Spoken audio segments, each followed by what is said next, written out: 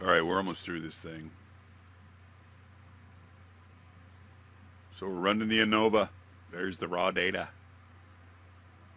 There's the mean, sum of squares of each of the little independent cells there.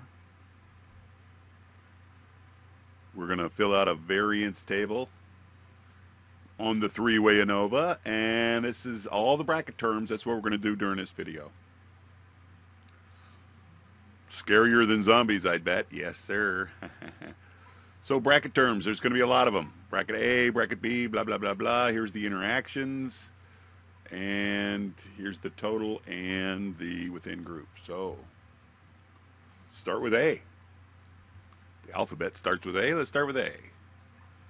So with A, we need to figure out all the sums of all the A's. Okay, so we're going to do, here's all the A1s, A2s, A3s from the C1 group and the C2 group. It really doesn't matter about the B's at this point.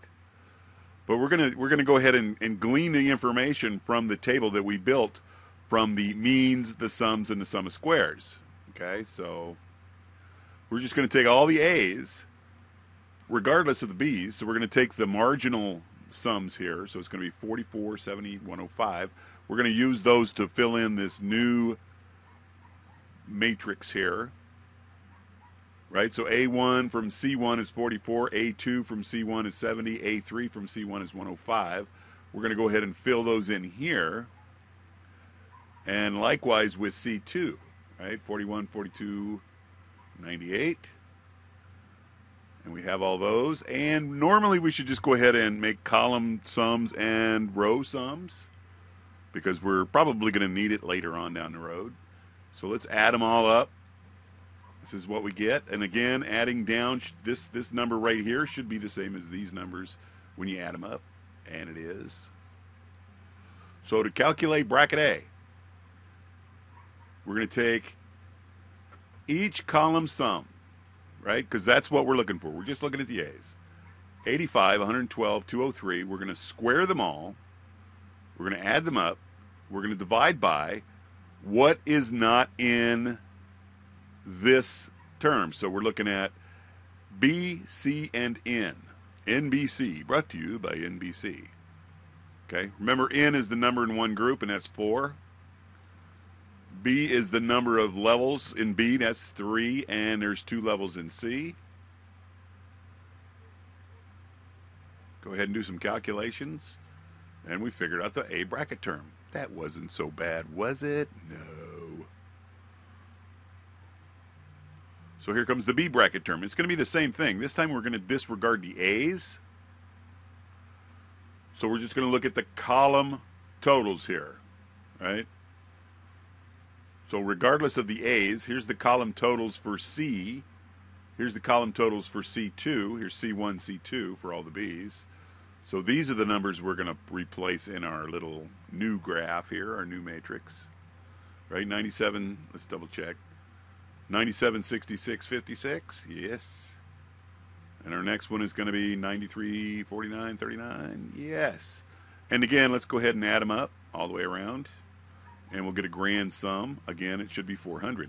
Right, that should be the same as the A. And it is. Right, they're all the same. The A's and the B's, regardless of which one we're kind of holding out, the sum total should be the same, and it is. So for the B, we're just going to take the column sum, 190, 115, 95. We're going to square those. We're going to divide those by the factor of the product of N times A times C. And again, N is for A. There's 3 levels in A, and there's 2 in C. Do a little bit more math, and we get our B bracket term. That was pretty easy.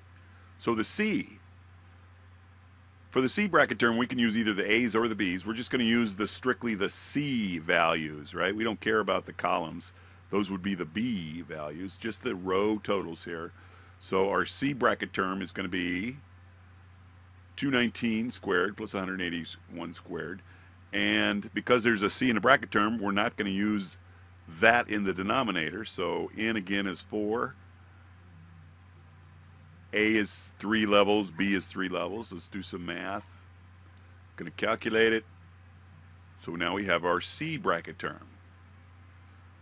Those were the easy ones. So here comes the AB bracket term.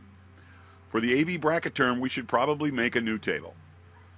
Strictly with the A's and the B's, but we're going to have to add up what was in C1 and in C2, right? So here's A1, B1 at C1. Here's A1, B1 at C2. So in this new table, we're going to have to add up 22 plus 23.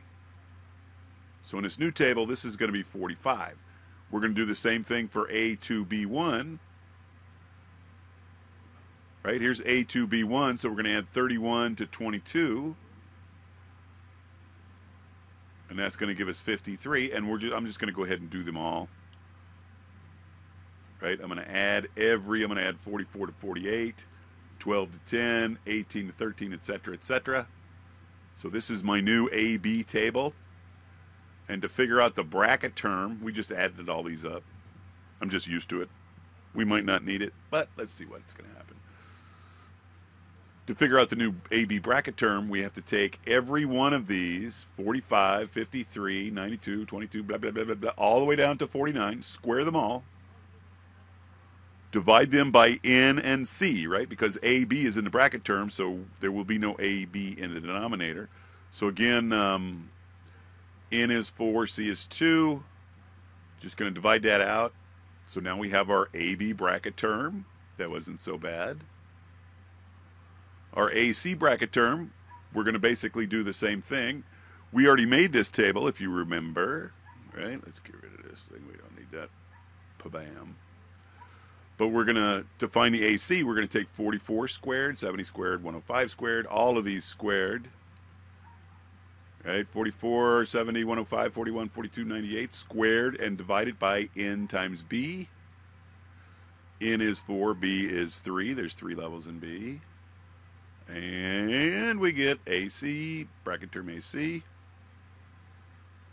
Pressing along, let's go and do BC. It's the last two-way we're missing.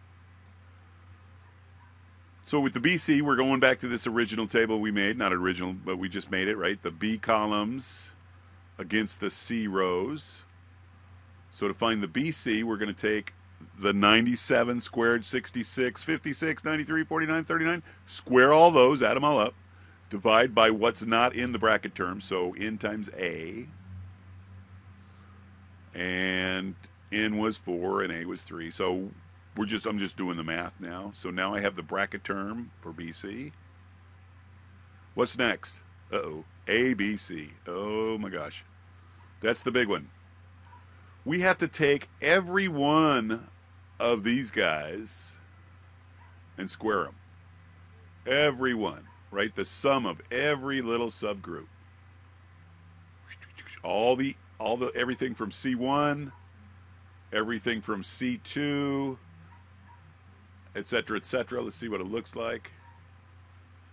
Right? It's going to be 22 plus 31 plus 44, everything squared, 12 squared, 18 squared, 36 squared, blah, blah, blah, blah, blah, blah, blah, all the way down to 7 squared, 24 squared. We're going to divide that by N, which is 4. And that's going to give us our bracket term ABC. And I'm writing these down, by the way. So now we have to find the T term. The T term we can use from any table. Here's one we made with the A's versus the B's, right? We're looking at this big number here, 400. But now if we look at the other tables, right, where we did the A's versus the C's or the B's versus the C's, this grand sum is always the same. That's the number we're going to use, 400 squared times everybody. Right? N is 4. There's 3 levels in A, 3 levels in B, 2 levels in C. Multiply that all out. So now we have our T bracket term. And last one is our Y bracket term. This one is the nightmare. We have to take every term, 7, square it, 4, square it, 5, square it, 6, square it, all of these. Square them all. Add them all up. Divide by 1, because this is the within group bracket term. It considers it only one group. So if you square all those, divide by 1, you get your Y bracket term. So now I think we have all our bracket terms, and here they are. And that's a lot. And this is a good spot to stop. We're going to go ahead and plug these into the next video where we're going to actually use the source table and calculate our F's and finish this bad boy. But that's it for now. Watch out for them zombies.